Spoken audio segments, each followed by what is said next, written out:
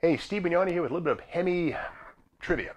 Now, we all know the 426 Hemi is a pretty heavy engine, like 720 pounds, and that's despite the fact that each cylinder head, even in iron, at 58 pounds, is 10 pounds less than a big block Chevy. Bet you didn't know that. But the downside is the rest of the Hemi with its deep skirt block is mighty heavy.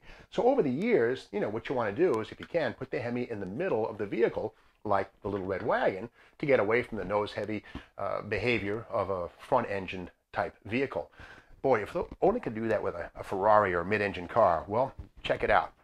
They did. Who is they? Well, Peter Monteverdi, a Swiss industrialist in 1971 through 73, built something called the Monteverdi Hai. Now, what is Hai? Well, H-A-I is German for shark. And here's a nice story from Road Test magazine, August 71, on one of two 426 Hemi-powered Monteverdi Hais. And here it is right here in flesh. Now, when I discovered this magazine, it was about 1979. I was 14 or 15 years old, and I was blown away at the idea that somebody put a 426 Hemi in the middle of a Ferrari-like sports car. I couldn't believe it.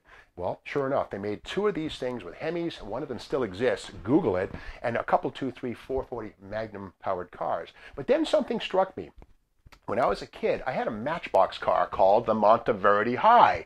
And when I had this when I was probably 5 or 6 years old in the early 70s, I had no idea what a Hemi was or what this was. Well, sure enough, this is a model of the mighty Monteverdi Hai, complete with opening doors.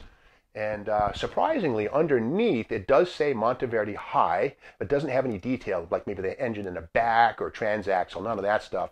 So little did I know, as a 5-year-old kid, I was actually playing with models of a mid-engine Hemi supercar. Now, you don't want to confuse the Monteverdi Hai with another Anglo-European creation, the Jensen Interceptor right here. This is an example by Corgi, I think, and of course the Jensen Interceptor came along in 1968 or 67, I think it was, ran through 1978.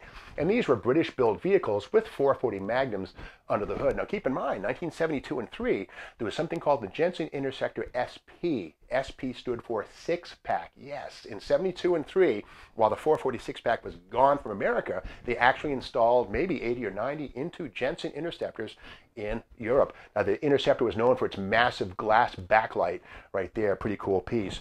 And of course, another exotic Hot Wheels Matchbox type vehicle that's often confused with the Jensen Interceptor and the Monteverdi Hai is this here. This is the Charger 3, which is actually Matchbox's rendition of an actual Dodge show car from about 1968, I think it was.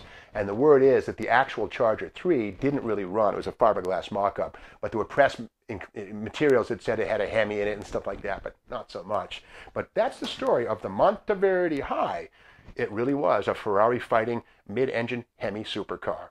If you like this, be sure to subscribe to the Steve Maggs YouTube channel and tell your friends about it. Share it. There's a lot more to come.